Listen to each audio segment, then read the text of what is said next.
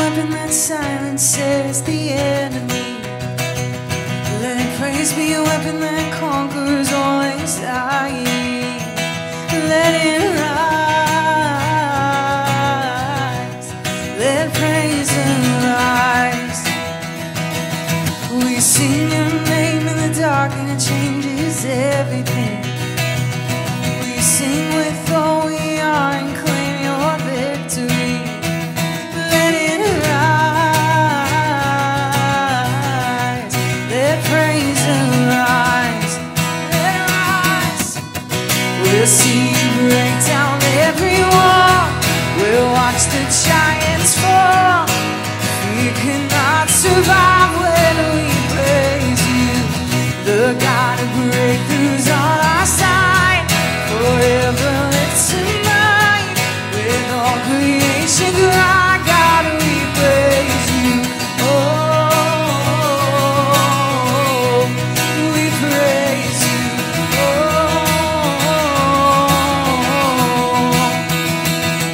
let faith be the song that overcomes the raging sea. Let faith be a song that calms the storm inside of me. Let it rise. Let faith arise. Let it rise. We'll see you break down every wall. We'll watch the giants fall. Fear cannot survive when we praise you. The God of breakthroughs on our side. Forever lives tonight. With all creation cry, God, we praise you. Oh, we praise you. Oh, this is what living looks like. This is what freedom feels like. This is what heaven sounds like. We praise you, we praise you. This is what living looks like. This is what freedom feels like. This is what heaven sounds like. We praise you, we praise you. This is what living looks like. This is what freedom feels like. This is what heaven sounds like. We praise you, we praise you. This is what living looks like. This is what freedom feels like. This is what heaven sounds like. We praise you, we praise. We'll see you break down every wall. We'll watch the giants fall. We cannot survive when we praise you. The God of breakthroughs on our side. Forever lives tonight. With all creation cry, God, we praise you. Oh, we praise you. Oh, we praise you. Oh, we praise you.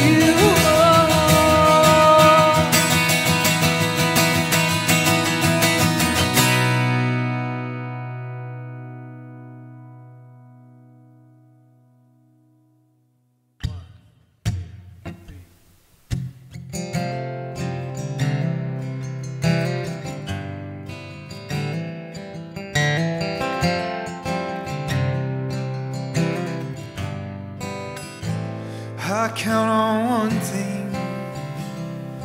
The same God who never fails will not fail me now. He won't fail me now in the waiting.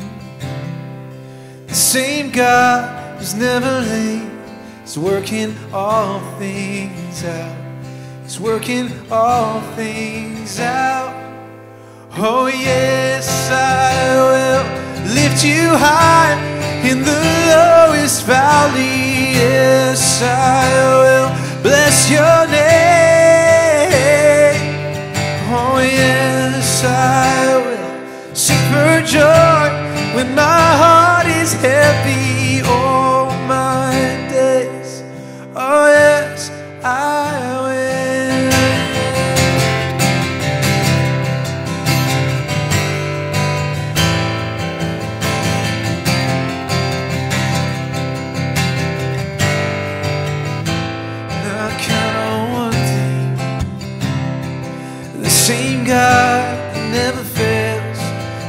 not fail me now. Oh, he won't fail me now in the waiting. The same God who's never late is working all things out. He's working all things out, yeah. Oh yes, I will lift you high in the lowest valley. Yes, I will bless your name. Oh yes, I will sing for joy when my heart is heavy all my days. Oh yes, I will, and for all my days. Oh yes, I will, and I choose to praise, to glorify the name of our name. Oh, nothing can stand against, and I choose to praise, to glorify the name of our name. Oh, nothing can stand against. Oh yes, I will lift you high in the lowest valley. Yes, I will bless your name. Oh yes, I will sing for joy when my heart is heavy all my days. Oh yes, I will, and for all my days. Oh yes, I will, yeah.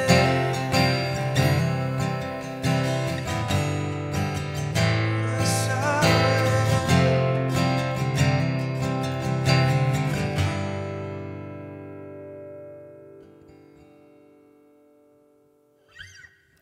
Hey, City Center Church, man, so glad that you are with us today.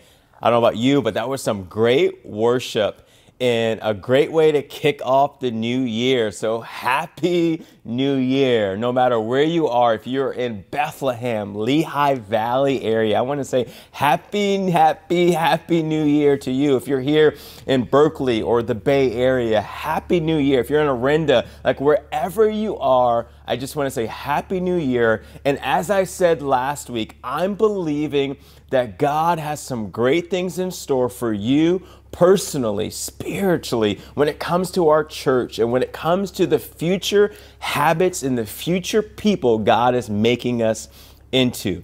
Man, we are committed, as I said last week, to rethinking what church has always been about in order for us to be open to saying, God, would you help us rediscover your heart for our lives, your heart for our families, and your heart for our cities. Man, no matter where you are, I believe God is up to amazing things. And it's when we move from the mindset of wanting things to be different to being willing to actually allow ourselves and push ourselves to take the next steps. Today, the title for our message is, I want to grow spiritually.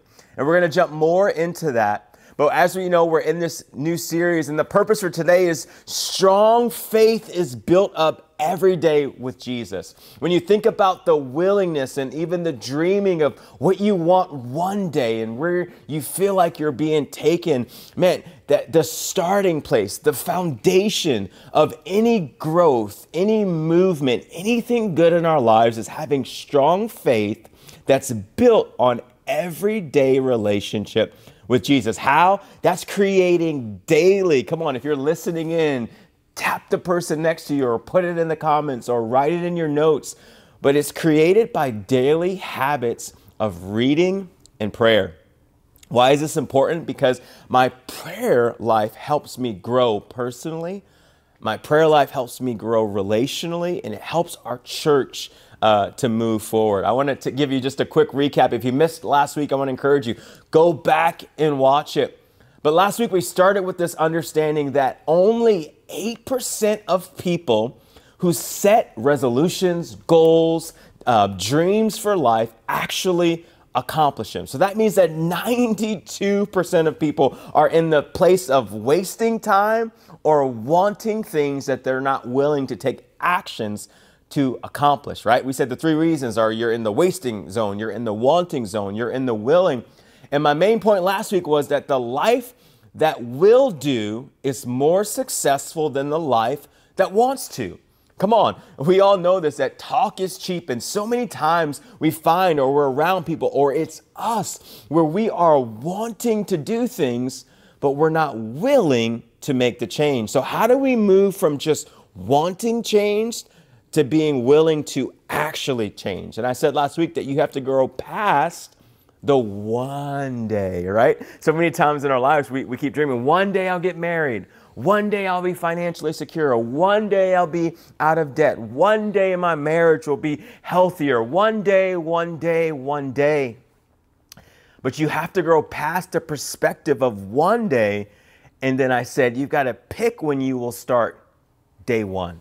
See, those who've moved past just the vision of one day got to a place where they chose day one. And I hope that as we go through this journey of choosing day one, that we believe that in order for you to grow in all of the areas you're looking for, financially, spiritually, relationally, in your career, like all of those things start with the foundation of Jesus. And that day one is that today, that how do I grow spiritually? And then we said this last week, if one day never has a day one, then call it what it really is, which is what? Never. If your one day never has a day one, just call it what it is, which is never. But today, I believe, is a day for your day one. Today is a day where we say, okay, what's our first step to making 2023 the best year ever? And it starts with day one. And day one is our title. How do I grow spiritually? I want to grow spiritually, but am I willing to do it? So here's my main question. How would your life be better in your inner life if your inner life was stronger? I'll say it again. How would your life be better? All the things that externally people can see, if your inner life, emotionally, spiritually, your mind, your body was stronger. Let me ask it another way. How would it help you face the inevitable challenges in the years ahead? How could that help you to stand your ground when the pressure of life and the anxiety of decisions and things that you need rise up? How would who you are today look different tomorrow if you worked hard to make your inner person stronger? Who wouldn't have to have a more powerful, who would not want to have a more powerful inner self, inner spiritual self? I want to encourage you today that we have to move from wanting it to the action step of actually experiencing it. So here's my main point for you today. As you're sitting there and it's a new year and, wherever you're at, maybe it's warm where you are or cold, or maybe you have snow, or maybe you're with family members, or maybe you're by yourself at this moment. Here's my main point for you today. Some lives will make progress and other lives will make regrets. I'll say it again. As we look at this new year that we're walking into, that we're in now, right? 2023, and we're talking about growth, and we're talking about being the 8%ers. The main point is that some lives will make progress and others will make regret. And the question is, which one are you going to be? One that makes progress or one that makes regrets? What's most important? Making progress in life is catapulted. Man, if you want to make progress in life, it's catapulted by making progress spiritually. Man, we know that if you will make progress spiritually, if you will focus and hone in on the right foundation, your life, your future, your impact, your growth will be catapulted. Some are thinking right now, you're sitting back and you're like, holier than thou. You're like, man, I got this, right? You're thinking, hey, I know what you mean, Ray. I know what you're saying, because you're more concerned with thoughts and intuition and traditions, right? You're leveraging some practices that helps you through your hard emotions, or you're open and curious about philosophical and extraordinary concepts. Your reliance is on assumptions that life will end up okay no matter what. And here's the interesting thing about all of those things. Jesus said something different. As we look at making progress in life, as we look at growing spiritually so that the rest of our lives can be catapulted, Jesus said something a little bit different about that. He said, every human is spiritual because there's something eternal about each of us. Every human is spiritual. There's something eternal about all of us. So we have to start there. And he also said that you grow spiritually, not just by hoping, not just by wanting, not just by saying, oh, I'm going to grow spiritually, but it's actually by creating a lifestyle of faith. Last week we talked about in James, where James said, hey, faith without works is dead. But here's the thing. If you will make the decision to stop just hoping and creating a lifestyle of faith, here's what you have to know. The benefits are massive. Come on, hit your neighbor. Man, when you choose to start creating a lifestyle of faith, the benefits are massive. They're huge. Listen, you get all access pass to God forever. Come on, some of us are like, man, I want all access pass to the Steelers, right? Some of you are like, all right, the Giants, the Eagles for Pastor Nate. Like, man, we want all access passes to the Warriors, to all of these things. But when you choose to have a lifestyle of faith, you get all access pass to God forever. It doesn't stop there. You get uninterrupted hope and resolve. Come on, I want that. And here's the coolest thing. When you start creating a lifestyle of faith, your prayers actually work. Why? Because you start praying in God's will. The things that you begin to ask for have to do with spiritual growth. It has to do with impact. It has to do with not being selfish, but caring for others, and they begin to work. Look at Matthew 17:20. It says this, Jesus speaking, he says, truly, come on, if you don't need anything else, he's saying, truly, I tell you, if you have the faith as small as a mustard seed, he says, you can say to this mountain, move from here to there, and it will move. Nothing will be impossible for you.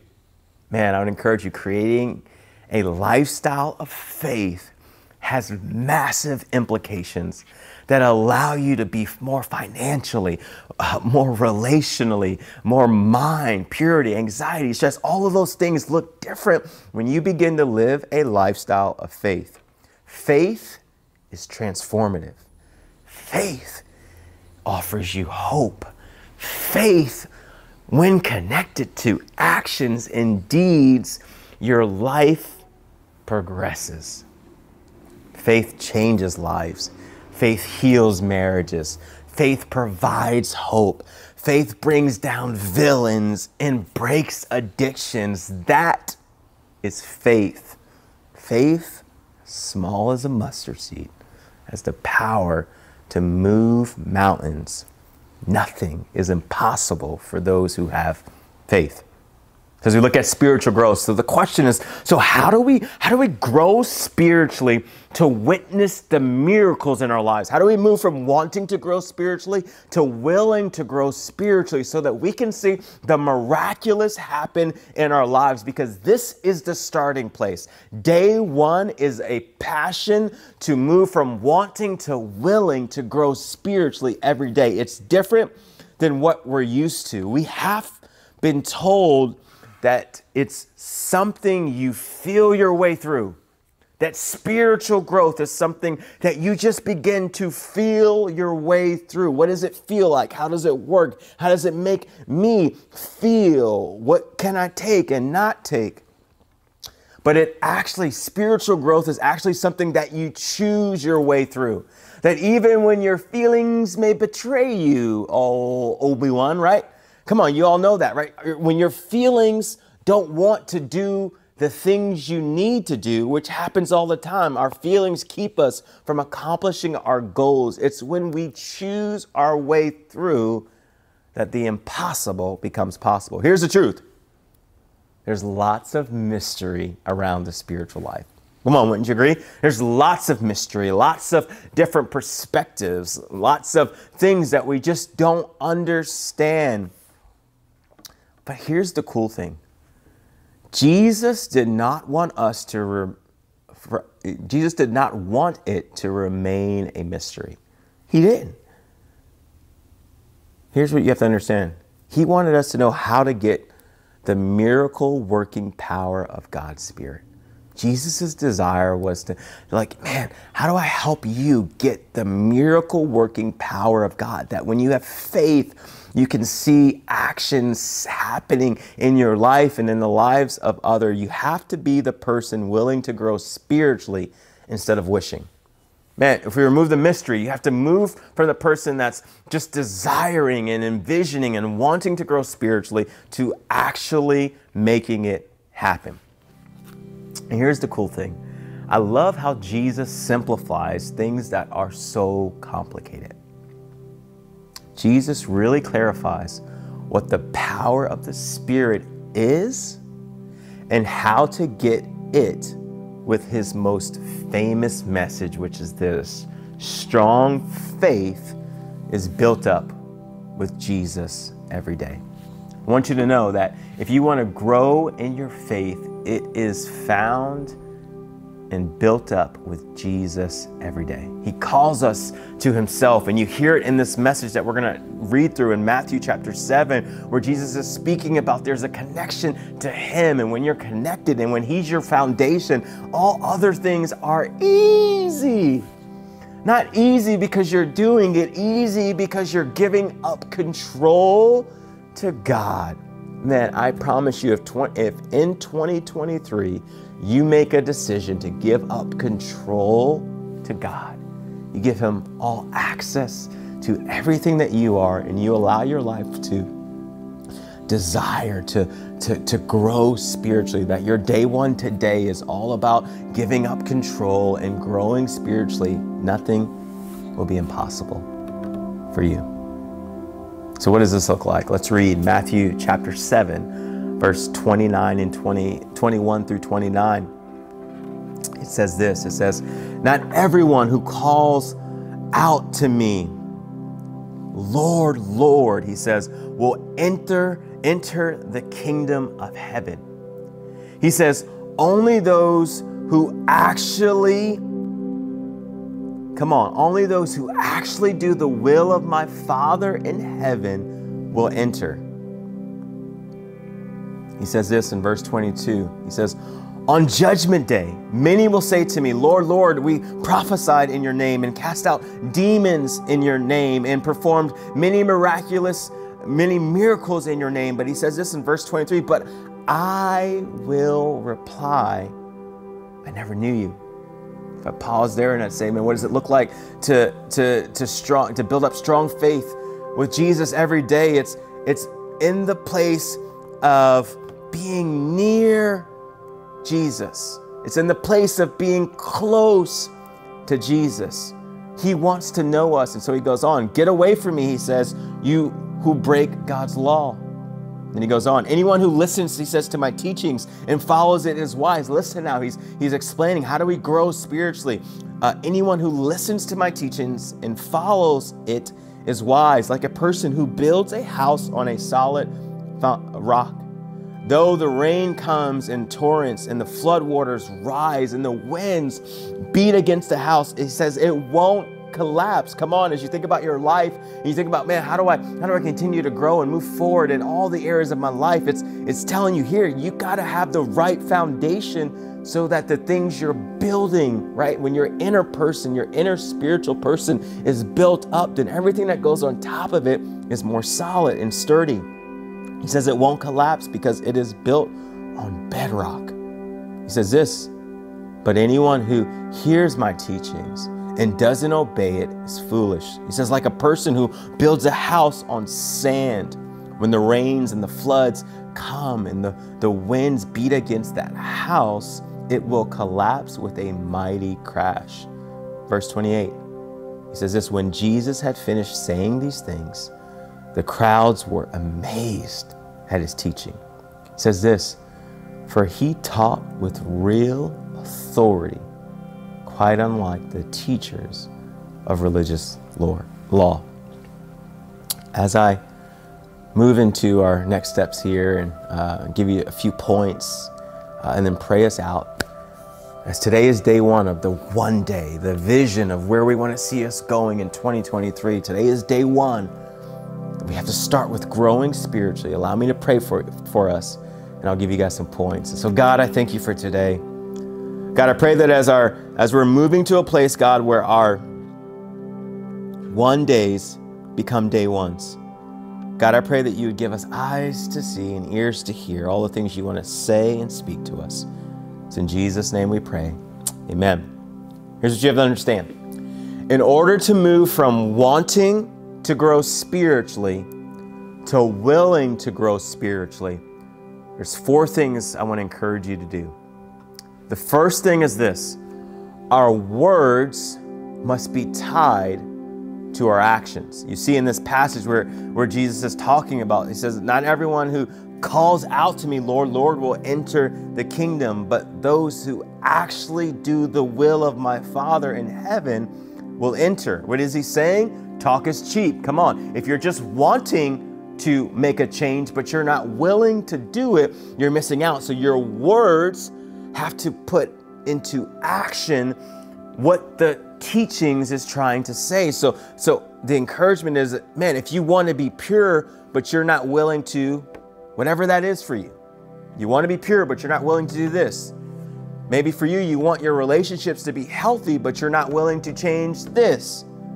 Or, hey, I want my debt to be free, but I keep doing this. Or I want to grow spiritually, but I won't follow Jesus every day, and I'm not willing to give up, right? Then our words are not tied to our actions. We are just speaking sweet things without doing the things we have to do every day to see a change. So in order to move from wanting to grow spiritually to willing to grow spiritually, your words must be tied to your actions. They must be connected. They can't be different. Number 2 is this, that if you want to move from wanting to grow spiritually to willing to grow spiritually, then our actions must be directed by Jesus and his teachings. If you want to grow spiritually, it's no longer you living your life the way you want to live it, because the foundation has to be built on the blueprint that Jesus already created. And the starting place for having a life that builds into becoming what you've always wanted it to be, you have to start with the right foundation, which is the words, the life, the teachings of Jesus. How do we do that? Number 1, spend time with Jesus daily. I promise you, it's one of the things that I do on a consistent basis, is making sure that I'm spending time with Jesus. And here's why. He will remind you of your identity. Man, when you're walking through life and you're anxious or you're depressed or you're stressed or you don't feel good enough or your relationships are not going the way you want it or your career's not going where you want it or the action steps you want to take are not being accomplished, Jesus will remind you of your identity. He will remind you of where your hope is and who you hope in. Spend time with Jesus daily. Number 2 is this, that you have to both read the Word and apply the Word. Come on, read and apply the Bible on a daily basis. Why? So that you know you're heading in the right direction. Man, as you're thinking about making decisions and plans and how you should grow, when you're growing spiritually, when you're spending time with Jesus and reading his word, then he actually begins to direct you on what to pray for and what your goals should be. And then you just start building and building and building. And that chasm that we talked about last week between where you are today and where you want to go gets smaller and smaller, because now the foundation and your help and the power of God working in and through you helps you to continue to grow, and you can throw off those impurities. You can throw off those addictions. You can throw off the laziness. You can throw off the wanting and the not willing, the faith without actions. You get to throw those things off. So spend time with Jesus daily. Read your word and apply it every day. And then lastly, get into relationships that sharpen you. Man, choose the right relationships, because here's what you have to understand. When you have those right relationships, you're supported in times of need and weakness. Man, when there's storms that are raging all around you and you don't know how you're going to make it, man, and you're trying to continue to apply Jesus's teachings, but it's hard. When you've got the right people in your corner encouraging and challenging and sharpening you, man, life looks different. So, man, how do we move from wanting to grow spiritually to willing to grow spiritually? Our words must be tied to our actions. Our actions must be directed by Jesus's teachings. Number 3, our trust must be in Jesus's words about the Spirit's power. There's power in God's Spirit. And when you're connected to Jesus every day, right, you begin and you learn how to put your trust, you learn how to put your hope in God's Spirit and in the Spirit's power. Here's just a few words about the Spirit's power: perseverance, joy, love, and discernment. Man, when you put your hope and your trust in the Spirit's power, you have perseverance when anybody else would give up. Man, when anybody else would give up, when the storm is raging, when you are trusting in the Spirit's power, you will persevere in areas where other people did not. That those in the 92% who give up, man, you're in that 8% that say, man, I am empowered by the Spirit of God, that daily I'm seeking his face, and I know that I can persevere even when it's hard. Number 2 is this, that the Spirit will give you joy when everybody else would be devastated. When everyone else is devastated, you are joyful because you know whose you are and you know who's got your back. Number 3, love. Man, you love when anybody else would despise. Man, when people do bad things against you, you're still loving. When things aren't going exactly the way you want them to be, you're still loving. When maybe in a relationship, someone does something bad against you, you're like, man, I'm gonna keep love because I've got Jesus and the Spirit's power working in and through me. And the last one here, man, when we're talking about how we put our trust must be in Jesus's words about the Spirit's power. We have incredible discernment. That's good. Incredible discernment when anybody else seems confused and scattered and lost. A lot of times when people are trying to move from wanting to willing, you don't have the discernment to know what you should do and what you shouldn't do. And when you've got the Spirit's power working in you, when you're trusting in the Spirit's power, you have incredible discernment when anybody else seems confused and scattered and lost. And lastly, as we get ready to close, number 4 is this, that if you want to move from wanting to grow spiritually to willing to grow spiritually, our foundation must be on Jesus and not ourselves. But after you've chosen the right foundation, I want to encourage you today, if you will be willing to choose the right foundation, you have one choice that separates strong lives from vulnerable lives. As we think about the future and where we're going in 2023, the wanting and the willing, there's one choice that will separate you becoming strong in your life or vulnerable in your life. Well, one choice you must make repeatedly. It's interesting when Jesus said, your faith can move a mountain. That passage, it wasn't just a figurative things that he was saying, but he was actually pointing to a specific mountain. Jesus points to 2 hills that used to be about the same height. Then around 37 BC, Herod wants his fortress higher than anyone else. So he had this vision, right? He had this wanting, and for him, the willing was to cut the top off the hill and to add it to the next one. They literally moved a mountain. Now to Herod, the impossible was done with one command. But here's what you have to understand. For the people who actually did it, who actually made the change, who actually were willing to see the impossible or helping to make the impossible possible, the impossible was done bucket by bucket by bucket by bucket over time. And what we have to do today is choose a practice before we need the power. So many times we wait until the addiction destroys us, or till the impurity breaks the relationship, or etc. On and on and on. We allow the negative things to control us, and we're not willing to make the change until it becomes catastrophic. But when we're willing to choose a habit way before we need it, before we need the power, then we can see spiritual growth truly happen in our lives. So here's a few quick next steps. Number one, make Jesus your foundation today. When you make Jesus your foundation, nothing's impossible. Number two, I want to encourage you, find a friend to be honest with about what you're dealing with. Number three, stop a relationship you should not be in. I feel like there's someone here that you're in a relationship that you know you shouldn't be in it. Stop it today.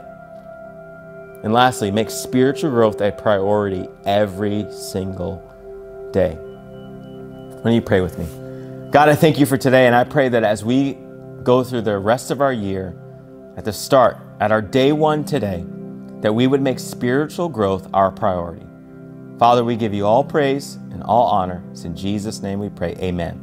Man, I can't wait to see you guys next week. If you're in the Lehigh Valley area, we're kicking off in person on January 8th. And if you're here in the Bay Area, man, we're kicking off weekly gatherings January 8th. You don't want to miss it. We'll see you guys next week.